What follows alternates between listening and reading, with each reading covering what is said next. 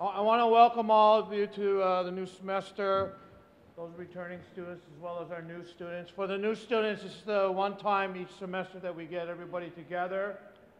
We're going to do a chef demonstration. We're going to make some announcements about events, culinary competition. We're going to give out some scholarships, and we're going to have a raffle as well. So hopefully you all have a raffle ticket. We do the raffle tickets? Right on.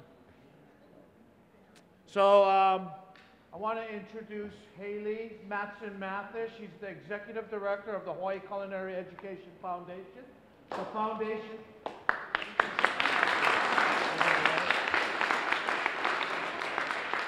The foundation is a nonprofit organization that supports culinary education statewide.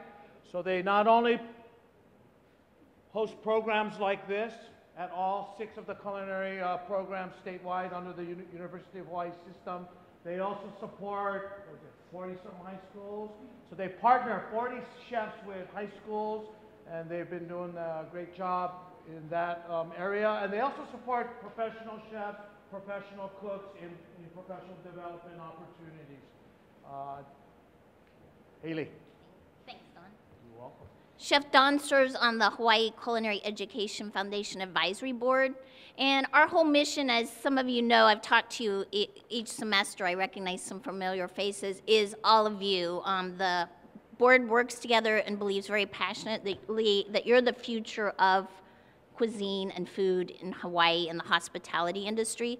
That's why we put these programs on. We are a nonprofit foundation, and our mission is to bring these programs to your classrooms. And we couldn't do it without the generosity of chefs like Chai, who's with us today. And Chef Chai Chaowasaree is an amazing chef whose restaurant is located on Kapiolani Boulevard and in the Pacifica building. And it's a restaurant that not only serves outstanding cuisine, but it's just a beautiful ambiance, beautiful interior of the restaurant.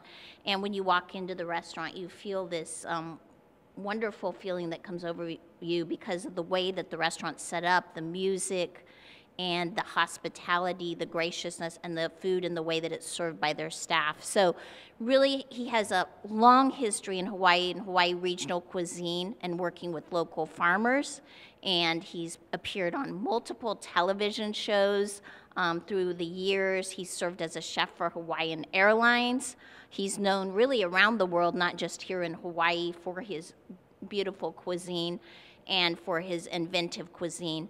And we're very fortunate today to have a double bonus because we have Chai's sister with us today, Joy. And what a treat it is because they're going to expose you to some amazing, I'm sure you saw it come in, fruit carvings and vegetable carvings with the finest artistry, and her skills were honed in Thailand from one of the top fruit carvers and vegetable carvers, and it's truly an art form. And that's one thing about Chai's food. He never forgets the aesthetic of how delicious it must taste, but the beauty of the food as it's presented on the plate. He also runs a masterful catering operation and is recognized as some of the finest catering with weddings, and the list of awards on this sheet that I gave you that he's received for his operation is impressive, and it's recognized some of the beautiful wedding artistry. If you don't follow him on social media, be sure to check it out because he posts some of the beautiful things that they do for caterings, and it's really artful. It's beautiful presentation and plate presentation. We have an awesome program for you today, and Chai's taken time from his very, very busy schedule because one thing that his work ethic and his graciousness is something that he brings to everything he does, but he has an event tonight that he must be at, but he's chosen to be with all of you today. So I'm very, very grateful and humbled to have with us today Chef Chai and Joy. Thank you, Haley. Thank you very, very much. Thank you. Aloha, everybody, student, teacher, friends. So it's an honor for me to be here today and share some of my passions, some of my recipes. Thank you. Thank you. Thank you. Because I'm only going to show you how to prepare one dish today.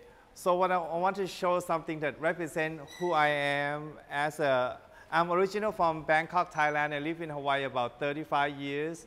My parents are Chinese. So I want to do something that represents both Thai and Chinese.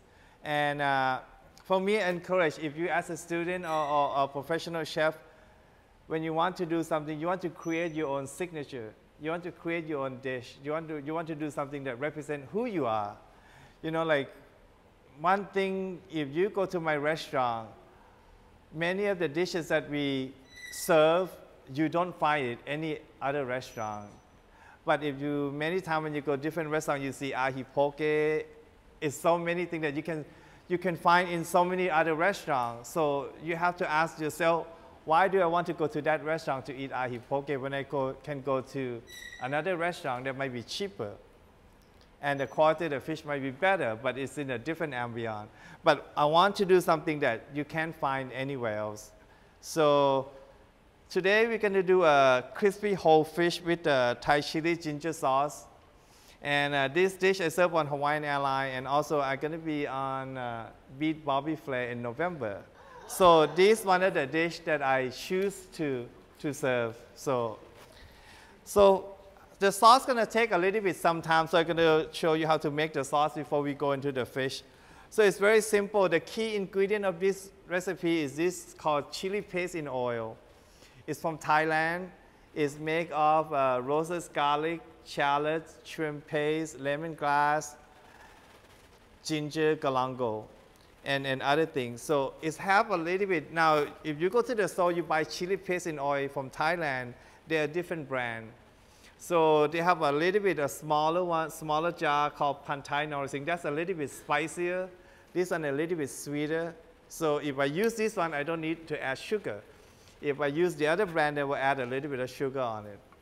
So first we're going to add with some oil. Then I'm going to roast the garlic in the pan. This recipe will be enough for everybody to sample, so I'm going to make it all one time. So I'm going to add the garlic and the shallots.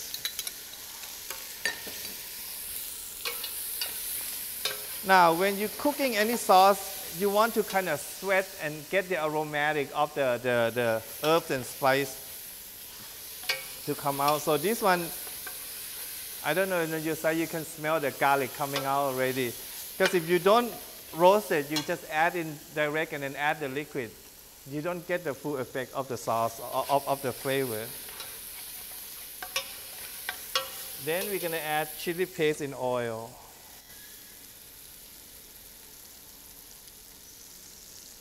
One thing about this chili paste is good the way it is. You can eat with rice. You can put on the toast, and it's very good.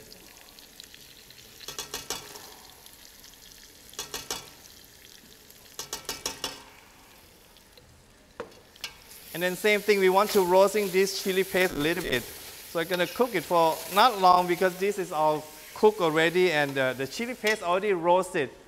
They're roasting the chili pepper, they're roasting the garlic, the shallot. So we don't have to do much anymore. Then after about 30 seconds, it have the shrimp paste in there. So when you create the dish, that you use the ingredient that you not make from scratch, you want to make sure you read the ingredients. So you know if people with allergy or not, gluten-free or not. So in this one, have the shrimp paste in there. So you want to make sure that if somebody with the shellfish allergy is very important. Then you can add some chicken stock.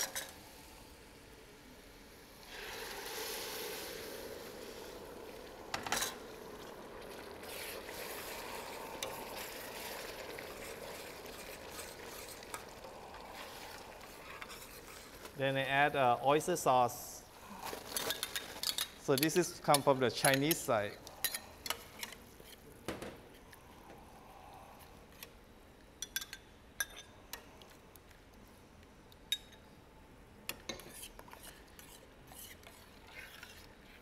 And then we're going to let the sauce simmer for about 15-20 minutes.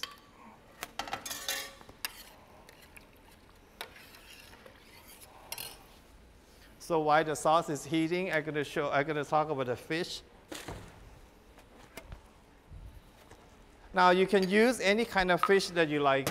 You can use opaka, onaga, Thai snapper. This one is Thai snapper. You can use moi. the word Thai snapper, these are not Thailand snapper, it's TAI, it's a Japanese red snapper. So you want to make sure when you buy the fish, you want to clean it very good, because a lot of time when you buy it, they clean it for you. They don't clean it that good. They always leave some of the scale on the top, and inside you have some of the blood. That's one thing when you go to the restaurant, you can see that how good the chef is. It's all about the detail. So when I go to the restaurant and then I order a chicken wing, and the chicken wings still have feather on it. To me, it's so disgusting, and I see that all the time. And same thing as a fish, you want to make sure that you clean is really good. So then I'm going to dust with a little bit of flour. What flour does to the fish is when you fry it, if you don't, you go straight, you lose a lot of moisture. So the flour will kind of hold the moisture of the fish, so your fish is nice and moist. Now, in my restaurant, we, like Haley said, when you eat, it's all about presentation. That's why one thing, you can use the same poke that you can buy from one restaurant for $10. And you can use the same poke, same fish, same ingredients, same cost, serving at Roy's. We can charge $20. But it's all about presentation, and it's all about your reputation. That's why it's important for you to create your own image of who you are, who you want to be. So and it's nothing wrong if you want to be on the reasonable side. It's nothing wrong with that at all.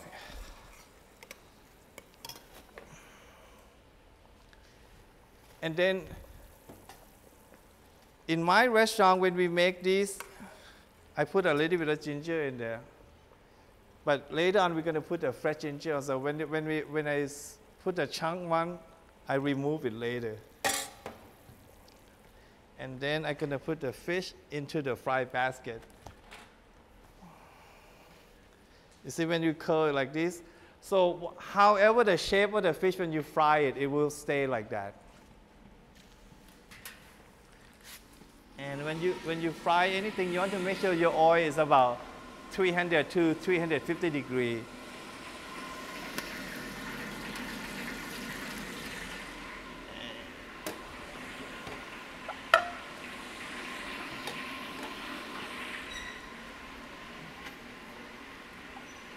I have one.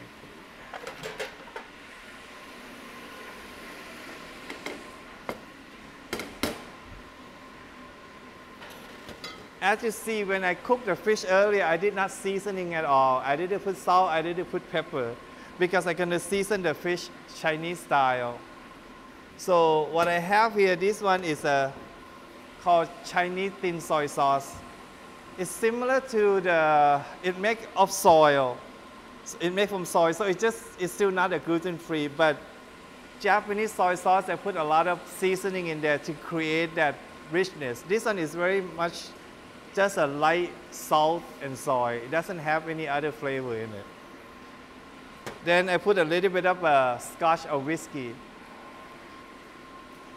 Then this one is a green onion. I use a white part only, and I smash it. Same thing, this one I put the ginger. We want to duplicate the flavor. So I put ginger in there. And I put a little bit of black pepper. And this is the Szechuan peppercorn. So I roast it and I ground it. So if you don't have it, that's okay. You can work without it.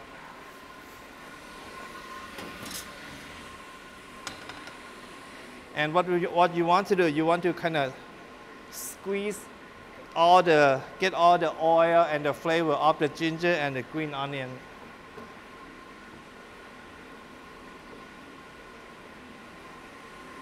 And extract all the flavor.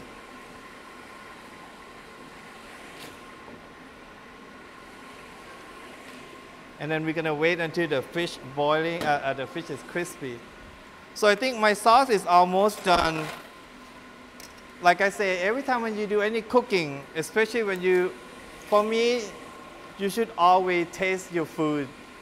Because for example, I use oyster sauce, different brand, it have different sodium, some are more saltier, some more sweeter. So you always want to taste it.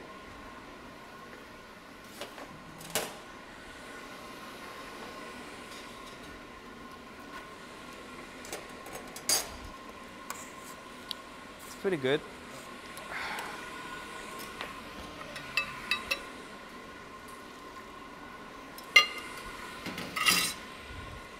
And from this sauce, that's why one thing about,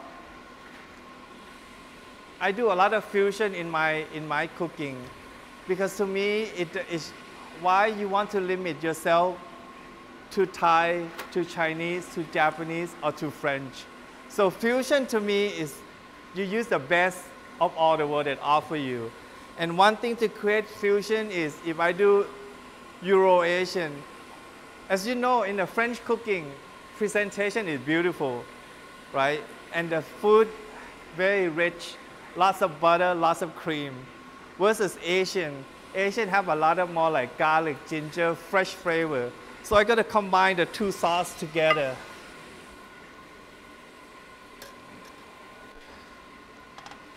I'm gonna use only half of this sauce. And all I do, I use the same sauce, and I add a little bit of butter and heavy cream. It changes the flavor of the dish.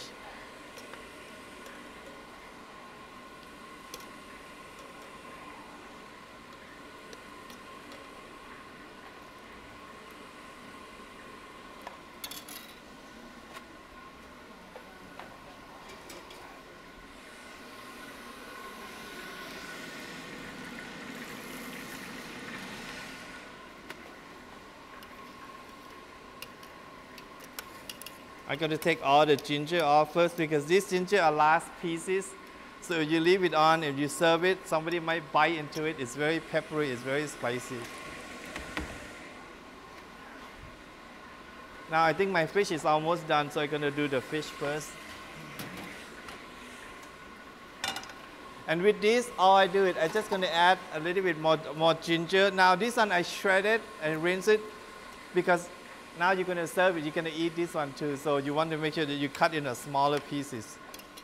And add a little bit of jalapeno. It depends on how spicy you like it. So I add a few spoons. I like my food a little bit on the spicy side. And I add some green onion. Then the sauce on the first one is done already. So now I'm going to do the whole fish.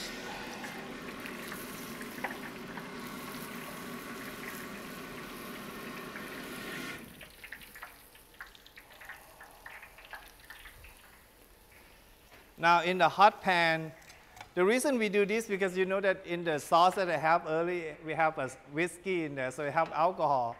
So I want to burn the alcohol off. So I put the liquid that I squeeze. So I have ginger, green onion, soy sauce. It's just like salt and the pepper, just like you do seasoning, salt and pepper.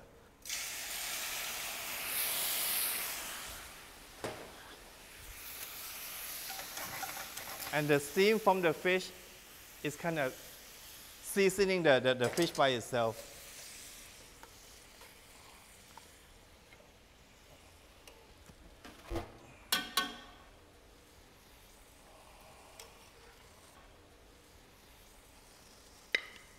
Then I just have about a spoonful of the sauce on the bottom of the fish.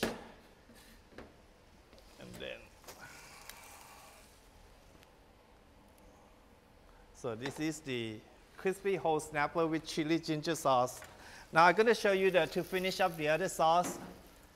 And then when you later on, when you taste it, you can taste it side by side so you can tell the difference between the one with the butter, with the cream, and the one without it.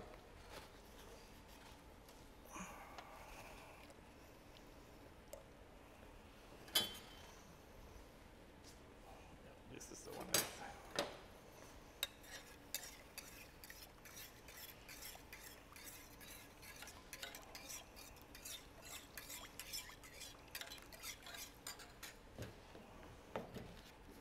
Now, anybody have any question in the meantime while the sauce is still heating up?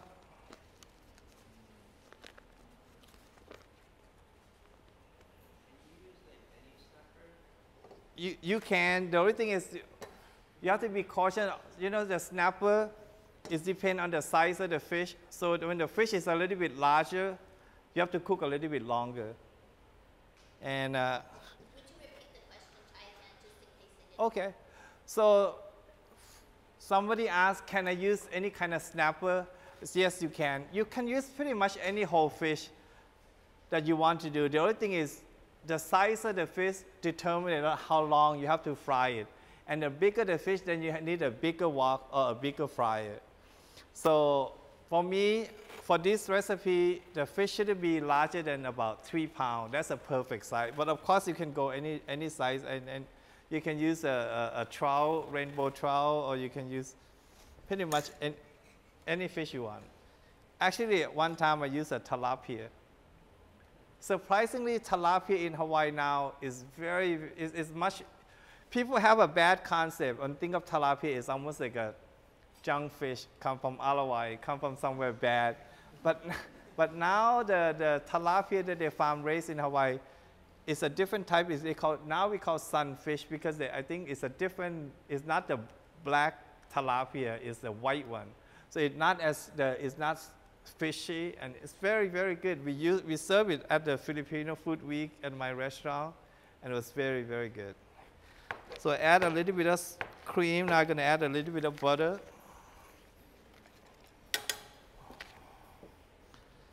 Now when you add a butter into your food, you want to make sure that you have to keep stirring, because otherwise your butter is going to break. So you're going to stir it until.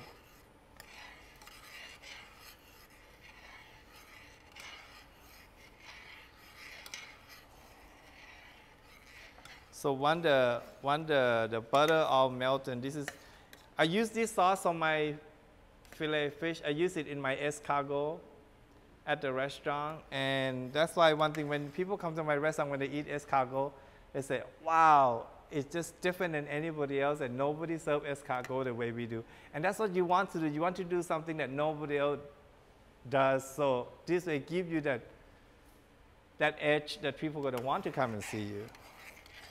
So my presentation is done. Anybody have any question? Yes? When you order like escargot, where do you get it from? The escargot, we buy it from the can already. They got one from Indonesian and one from French. Indonesian one is cheaper. Texture and flavor very similar. You can't really tell the big difference. Versus in Hawaii, they call Hawaiian escargot or bokeh. But that's not because it's a Hawaiian snail, it's fresh. So it's a little bit chewier, a little bit tougher. So it's totally, you can't do the same recipe.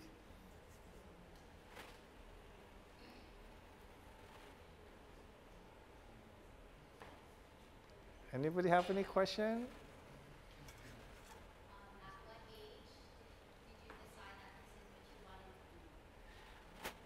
I grew up in the restaurant business. So since I was 10 years old, I went to the market with my mom. By I think 12 or 13 years old, I buy all the food from my restaurant.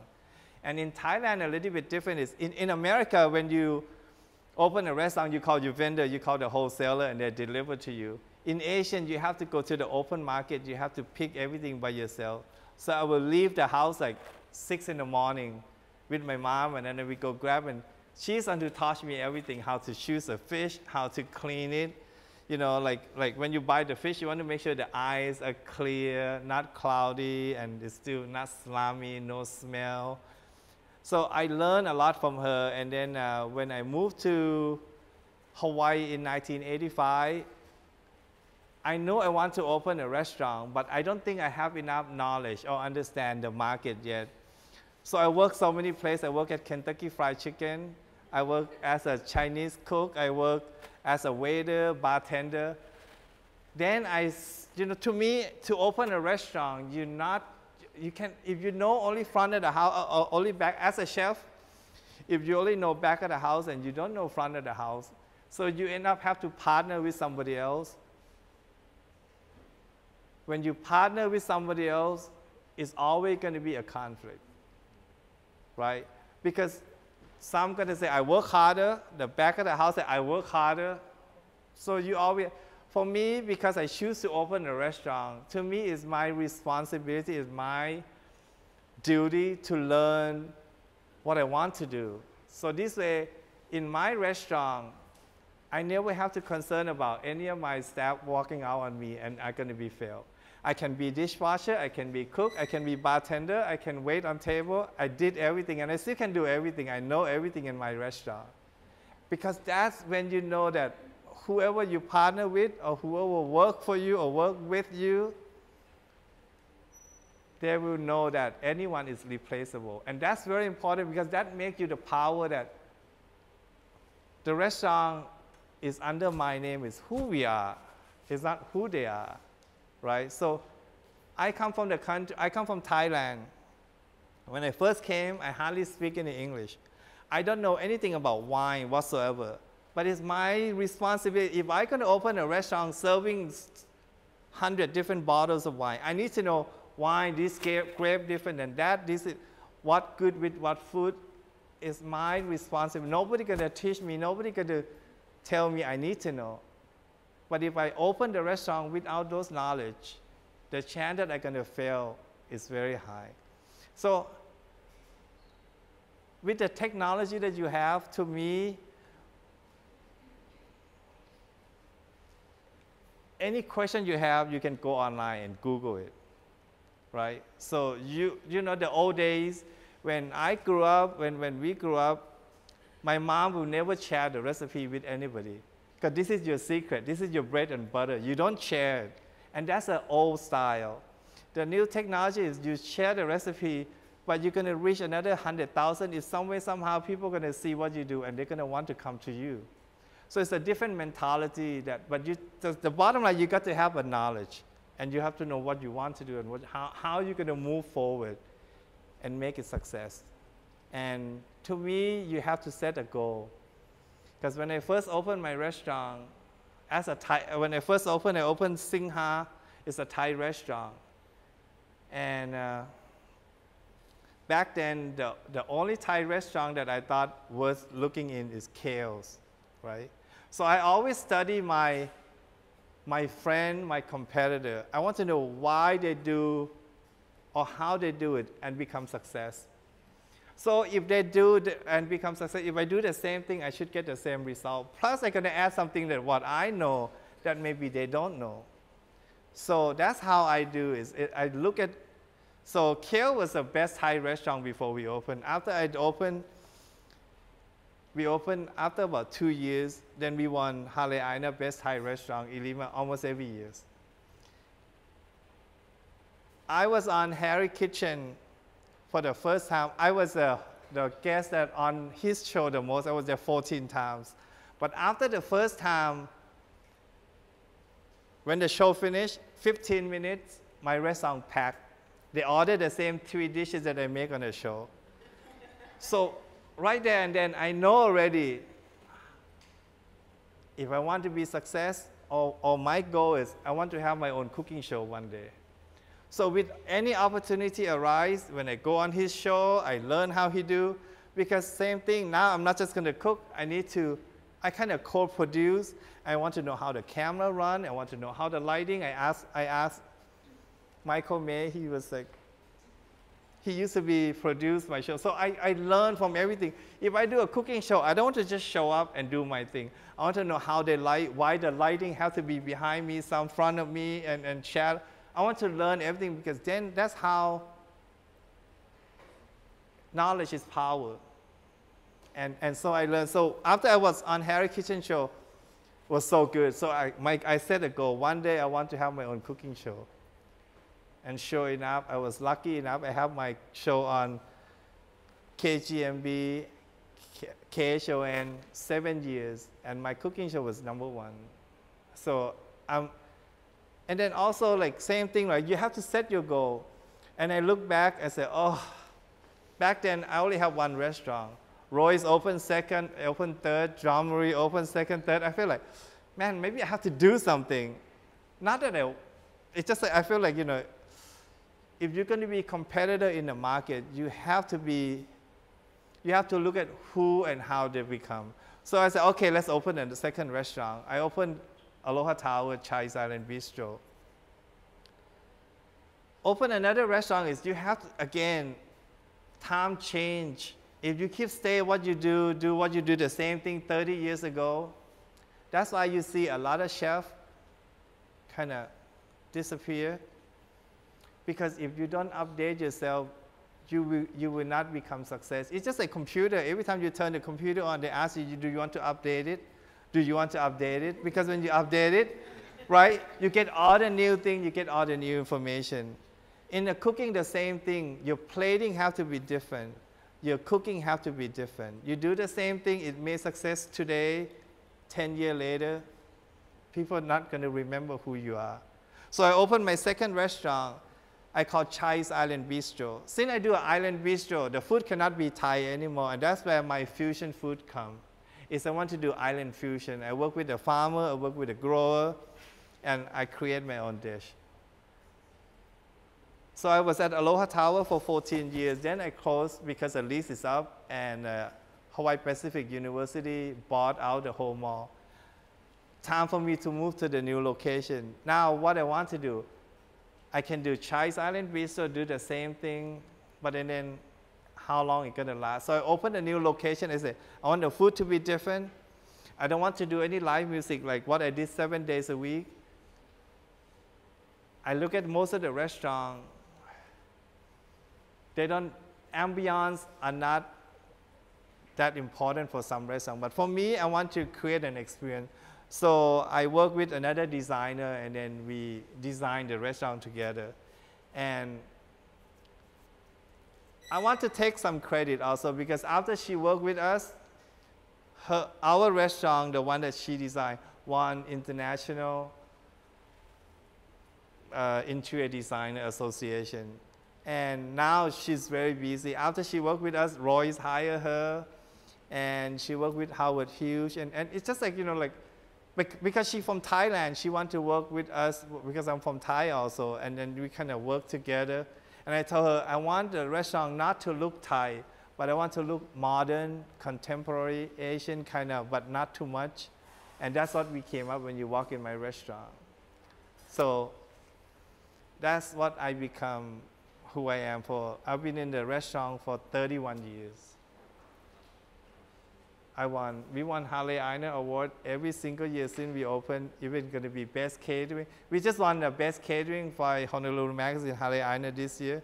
We also won best catering by Martha Stewart Wedding. They just named us under the best caterer in Hawaii. So, and a lot of it is have to do with, I have to say, I thank you so many of you. Many of you come and help me on my catering. Many of you come and help. You know that when I do catering, many of you here, I raise my voice because what you do will reflect who we are, who I am, and what we do. That's what makes one chef different is I can just say, okay, whatever, you can put a little bit more, a little bit less, and let it go, serve it. But how you're going to be successful, how you're going to achieve the award that what you want, it not come from just whatever. It has to be perfect. That's why sometimes I raise my voice.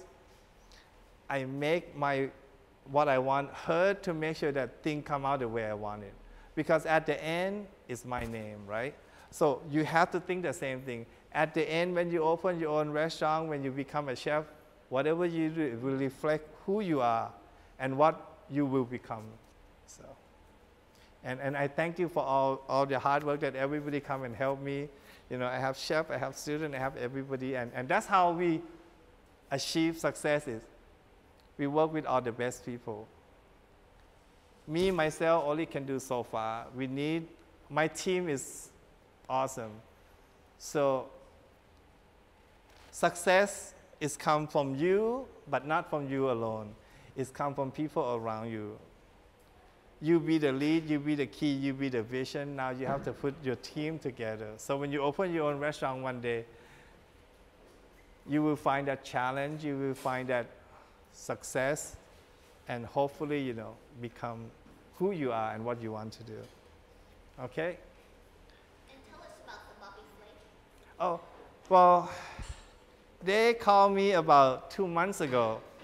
They said, Chef, we wonder would you be interested to do beef Bobby Flay? And for me, I'm in a 30-year business. What can I gain from it? Once you lose, it's there forever, right? People will remember. As someone that chef in Hawaii and went on and lose but I take on the challenge because I want to show the people that work for me, that work with me, and the students say, you know what? You don't need to concern about, as long I know I can do my best. And if I lose, I will pick myself up and then I walk forward, because that's all you can do. You don't let what your failure pull you back. You just need to move forward. But if I don't do it, it's almost like I play on the safe side. And so far, there are 3 chefs from Hawaii that went on the show and never win yet. So I want to at least try it. And if I fail, I have to humble myself, right? You have to eat the dirt. But if I win, it will be a bragging right for me to show people that, you have to take chances sometimes. Okay, and this is my sister Joy. You want to introduce it? Question? Okay. Joy is my older sister, and she do a lot of fruit carving. She was a chef at Singha, so her cooking is she do a lot of Thai cooking and fruit carving.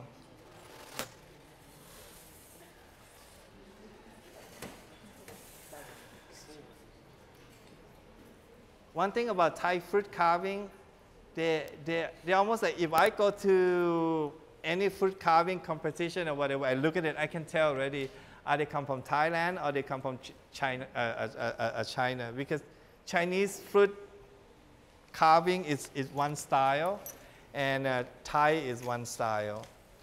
So this is Joy. She's going to show you how to do a fruit carving. I hope that, okay, the camera can catch on, so that's very good.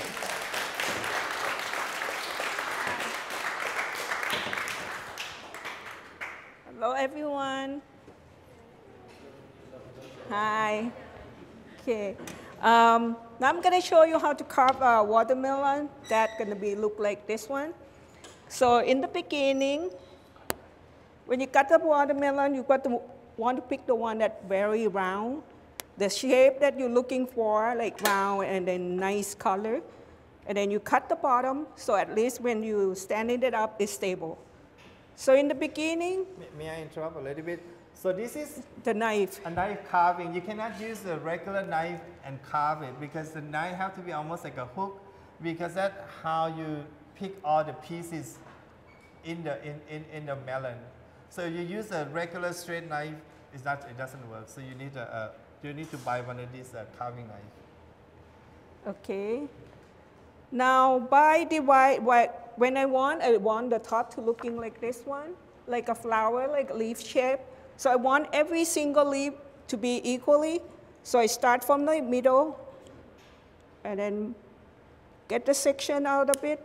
Just a small line, so you have idea where you're going to start. And then to the opposite side, the same thing. A little bit section on that, and then you do the same thing on this side. So you divide it into 4 sections, and then after that, then you divide it again. Depend on how many leaves that you want it to become. If you want like that, I want it like that, so I would divide this to the other part to be 3 sections, so it's going to be 12 for all around. This part is the most important of the fruit carving, because after you have the top section, the other section of the fruit, you just follow the top. So if you have the top not even, when you're carving, you're going to have a bigger leaf on one side, smaller leaf on the other side. So this is the most important part of the fruit carving, is the top in part. The beginning part, yeah.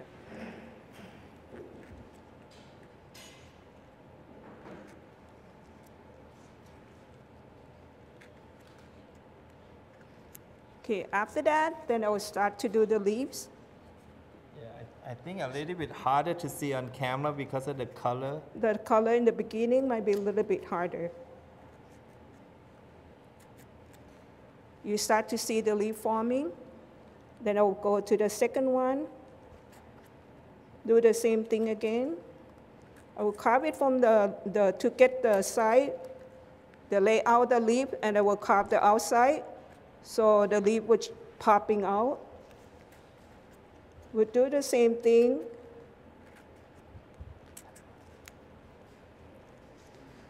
Okay, now I want to do the second layer.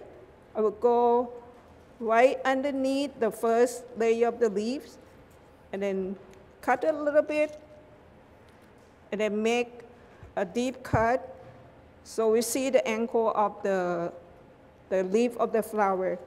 Then I will move my wrist a little bit to create a curving or a sharp edge on the leaves. And then again, I will do the same thing to cutting the bottom so we see the look of the leaves.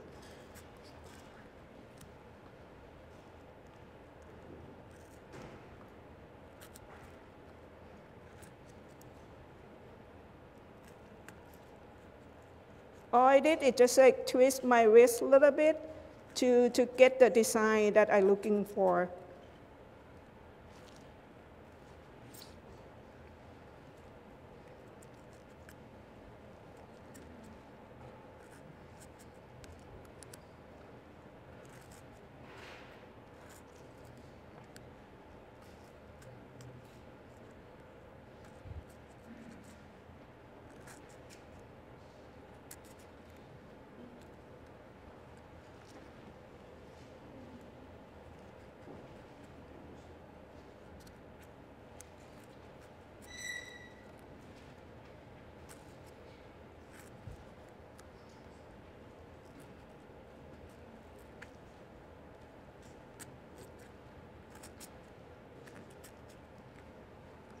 Okay, now I'm gonna cut to the third layer, do the same thing.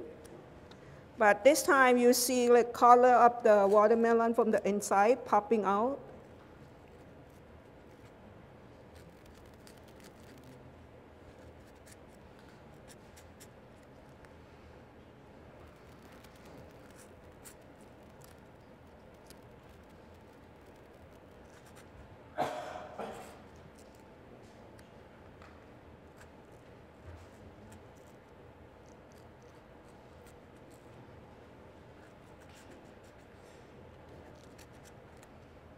Because this is freehand, so when you're carving, you got to be careful how you move your knife, because you need a very sharp knife to work with.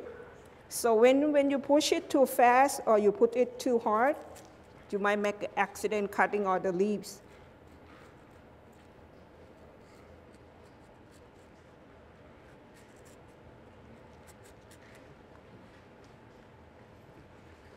This is how it looks on the second layer and the third layer.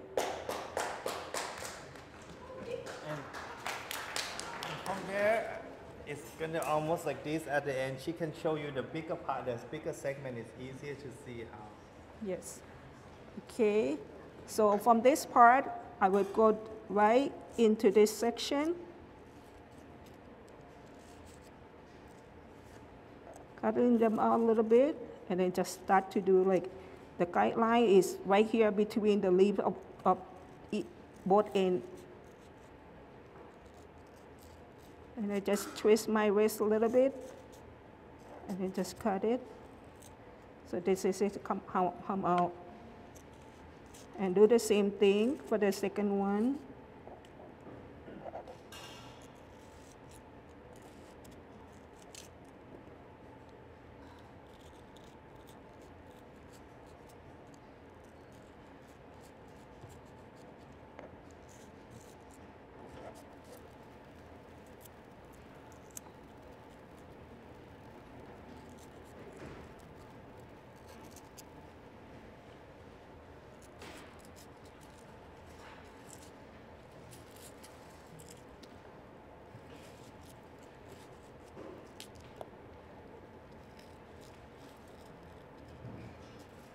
As you see, when she carved into the fruit, on this one, she kind of zigzag them, so they give a little bit pattern into the fruit. Like this one, it doesn't have that. This melon, it just goes straight, one leaf, so you just use straight line.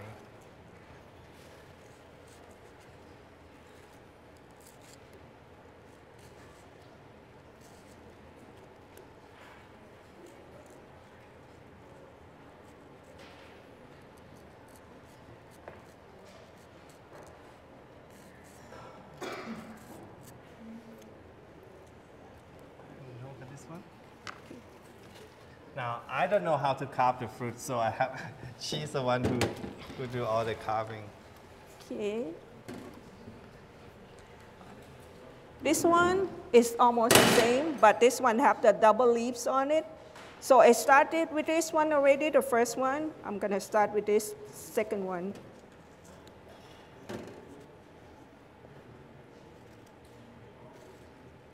And the same thing, I would twist my wrist a little bit to get all the design, the zigzag design that you see on the leaves.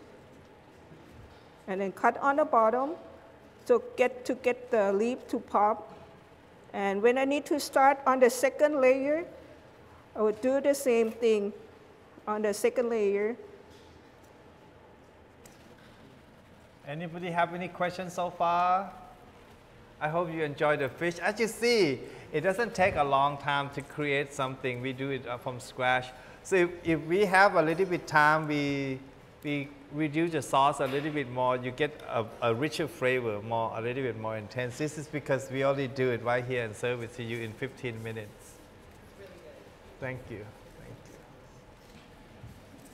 And especially with this technology, you know, for me, I never stop learning how to cook. Every day I still go on Instagram, I go on Facebook, I look at how they plate the food, what is hot, what is going to become the next hot item. So Instagram is if you go there, you so many of them, you just search it, and then if you like something about food, eventually every time you turn it on, it's going to keep popping up on your screen, and that's what I do. And now some of my food show up on somebody else's screen. When you hashtag them, they hashtag you. And that's how you learn all the food, how you can visualize how they do it. What are the trends that you're seeing in catering, whether it's wedding catering or corporate catering? The trends in catering is what I think the catering trend is a little bit different. The trend on the catering is more of the ambience, not so much on the food. They just want a good food. It doesn't have much trend. The restaurant itself is different because people are more educated, and the millennial is a little bit different than our old generation. So food have to change. To me, I think when I first opened my Singha, my Thai restaurant 30 years ago, everything I did, one thing that I hear the comment is too spicy, too spicy. And that's what people think of Thai food the 30 years ago. But believe it or not, nowadays if I use the same food that I serve now, no one gonna complain that it's spicy because you already get used to with it. You know, your palate change, and now people looking to do, like, they want to eat more exotic. They want a true Korean food, real spicy. They want true Ethiopian food. They want to me, I think the fusion is a little bit phased off, or like they're not as big. The traditional cuisine is what going to become. I think Indian food is going to become popular in a few years. The only thing about Indian food is it's just like Thai food 30 years ago. Sometimes it can be very powerful because Indian use a lot of spice that when you eat it, it goes to your nose. It's like it just, versus Thai food, it pop in your tongue, in your palate. It's a little bit different. And what are the big challenges of owning your own restaurant or your own operation and catering as well? The most challenge now is staffing, because I think being unemployment in Hawaii is one of the lowest in the nation. It's very hard to find a good help, and nothing wrong with your millennial, but we have a different vision. Our old generation, when we work in one place, we don't expect to get advanced right away. We pay our due, we work very hard, we earn it. Versus millennial, because of the technology train you and teach you. Now you want to know something, you go Google, you find it. You want something, you go Google, you find it. So a lot of time, kids in your generation expect the same in the business. I work with a few students. They come help me on the catering, and then 2 months later, they told me, oh, chef, I just got hired. I'm executive chef at this restaurant, that restaurant.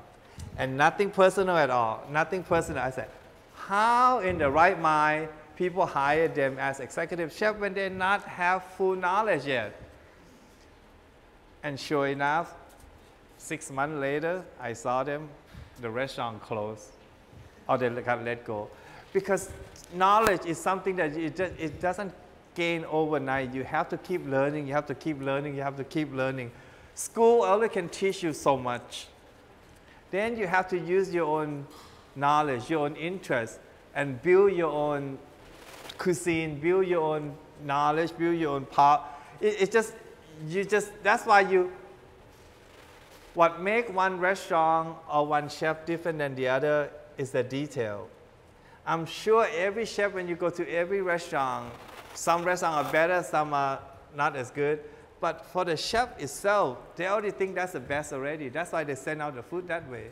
So now it's his best and your best, who's going to be better, right? So it's not about, it's about your best and her best, who's better. So now how you're going to become better is now you have to add knowledge to your own. You have to keep trying. Nothing wrong at all when you fail. We all fail it one or another. It's how you're going to move forward.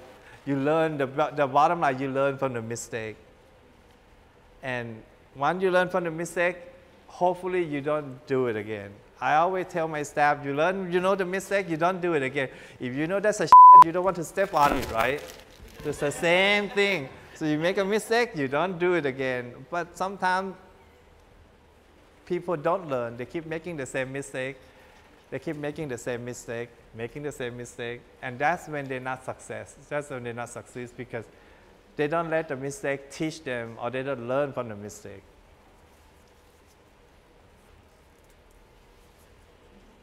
Anything else? If not, I want to say thank you to Haley and everybody, and Chef Don, Chef Matt, and everybody who allow us to come and be a part of you, because hopefully you learn something or inspire something, and hopefully you become your own restaurant, a chef one day, and you know. This is a type of program the Hawaii Culinary Foundation loves to sponsor because Chef Chai epitomizes hard work, professionalism. He's a very astute businessman as well as an outstanding chef, and shows great care and compassion and attention to detail in running his operation. And Joy, as you can see, the masterful artwork that she's created for all of you today. I hope you'll give them both a warm round of applause because it's truly an outstanding program. Thank you.